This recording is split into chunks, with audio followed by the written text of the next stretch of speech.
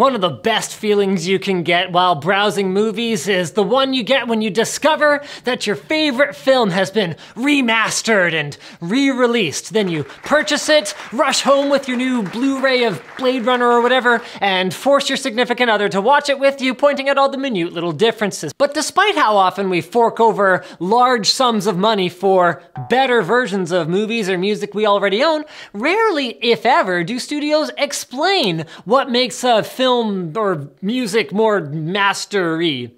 Let's start with what master means in the first place. So in the worlds of film and music, it's a remnant of the old days of vinyl, an adage borrowed from the manufacturing community referring to an object's original mold from which many copies can ultimately be made. Oftentimes though, the final versions of records and then later films wouldn't be directly copied from the master anyway, but instead from a small run of high quality copies of the master known as mothers. But nowadays, when we hear the term remastered, oftentimes what they mean to say is transferred from an older analog medium to a newer digital one while meeting all the necessary requirements to be certified as DVD, Blu-ray, Laserdisc, or whatever. You see, back in the days of analog, there was a lot of contention as to which type and size of film was best, so there ended up being quite a wide range of film using an even wider range of color grading and aspect ratios. So oftentimes, the first step in remastering a film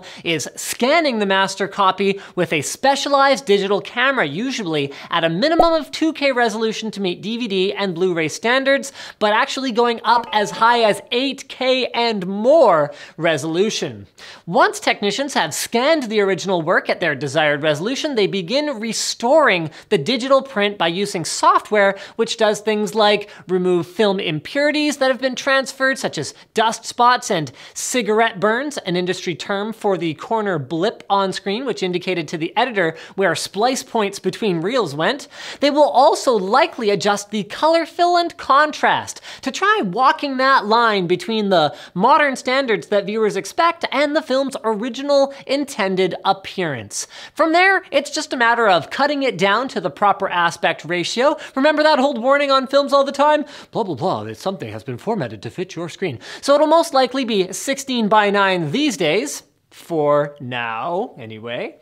And then after the visuals have been settled, technicians turn towards the audio. Once again, they utilize specialized software, along with a lot of time and care in this case, to help them remove sound impurities like background mosquito noise, or to boost dialogue or edit audio levels as needed. And more importantly, if you've got a, fancy surround sound speaker setup, adding effects like surround for the modern movie watcher. And pretty much there you have it. If a studio says that they've done something more than that, well, it's one of two things. Either they're just trying to get you hyped up to get your nostalgia and therefore pocketbook flowing, or they actually have done more than that. Something that upsets a lot of people, some of which get upset about the mere act of, colorizing a film, saying it takes away from the purity of the viewing experience, while others it takes a lot more to get them upset. Things like adding dewbacks, so now we can buy Star Wars in its 5th form since its release, or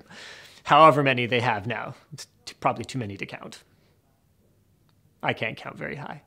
Speaking of counting, FreshBooks! Why are you doing all of your accounting when you get home at the end of the day, when you're tired after you've been doing, contract work or plumbing or whatever the case may be? No, you guys should be using an online tool that lets you do your invoicing, get paid, and track all your expenses much more easily. You can keep details like cash flow and, the history of each job and each invoice all in one place, and it offers cool tools like being able to send the invoices to the client through FreshBooks, see if they viewed it, and then accept payment right through it. No more, oh, I didn't get your invoice, or oh, I didn't see it. No more excuses, blah, blah, blah. It's enough of that. If you're your own boss, you should be using stuff that makes you feel like a boss, and FreshBooks is the easy way of doing all your billing online, so you'll have more time to do the things that you should actually be doing. So head over to freshbooks.com/techquickie for a free trial, and don't forget to enter TechQuickie in the How Did You Hear About Us section.